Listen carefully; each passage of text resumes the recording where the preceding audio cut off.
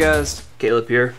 So a number of you guys have been asking me online, especially on Twitter and Google+, about what I've been doing on my phone lately. And I keep a very basic setup. I used to use just the stock Google launcher for the Nexus 5.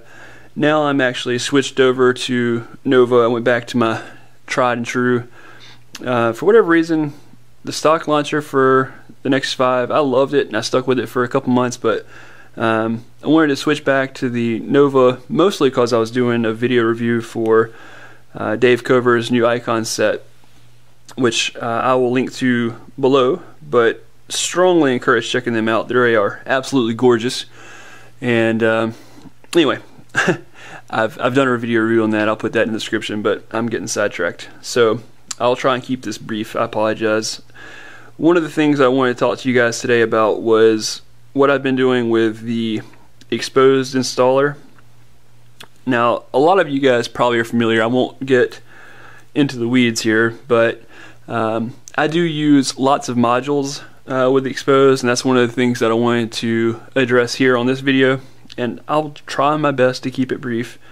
So, app settings is one of the first modules that I installed, and basically what that allows you to do is you can go in, it loads all of your apps, and then you can basically give all those custom settings that you would like.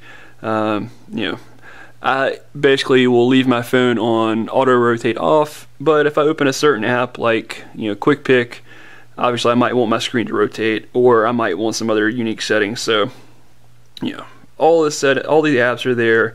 And let me see, I mentioned Quick Pick. Let me just pull up that one real quick.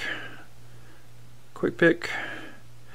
And so here's kind of like a list of all the things you can change. The DPI, the full screen yes, no, keep screen on. I mean, it's pretty amazing actually, all the things that you can do. The insistent notifications, big notifications. So strongly would encourage checking that out. I'm really not even using that to the fullest, but it's a very, very awesome module for Xposed. Crappa links. It's a pretty interesting idea. Basically, it just helps all the tracking that goes on with links and when the redirects. So I think that it's very simple in what it does, but I love it. I actually really applaud that. I think that's a really nice module to have. Gravity box. I probably don't need to go into this one because this is the cat's meow when it comes to Xposed. It seems like everyone uses this. If you've ever used a custom ROM, and if you're watching this, I'm assuming you probably have, almost every feature in a custom ROM Gravity box addresses. I mean, tons of lock screen tweaks, the status bar tweaks. I mean, I'll go ahead and just click on it. But I mean, quick settings, blah blah blah blah blah. It literally does about everything. Navigation bar tweaks. I use pie controls. It has pie controls. Power button tweaks, display tweaks, phone tweaks. List goes on and on and on. So one of the reasons why I do not have a custom ROM is because of Gravity Box. It literally does everything that I would want to do in a custom ROM. And I mean, obviously I've rooted because I've got Xposed, but I've already got another kernel, so I can't think of any reason why I would need a custom ROM right now. Greenify is probably another app that you guys are familiar with. It basically will hibernate apps, so if you're not using them, it basically keeps them, I'll just say turned off, if you will.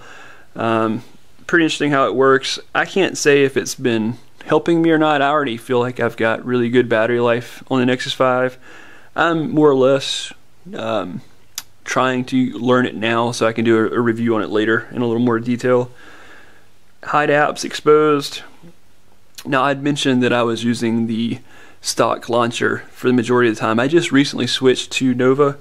Well, in the stock launcher you don't have the ability of hiding apps, but with the hide apps Xposed you can. So you go in here, you just check all the apps that you wouldn't want to show up in your app drawer. Voila, they're gone. I mean, obviously with something like Nova you can do that already, but with the stock launcher you couldn't. So I love that module. And keyguard disabler, all that does is if you have an Exchange server where it requires device admin policy and you have to enter a 4-digit PIN to unlock your phone, it basically will take that away from you.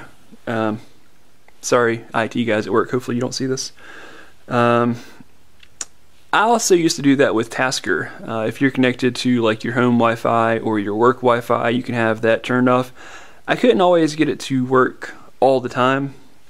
This keyguard disabler has been absolute perfection. Highly recommend that if that's something you're interested in.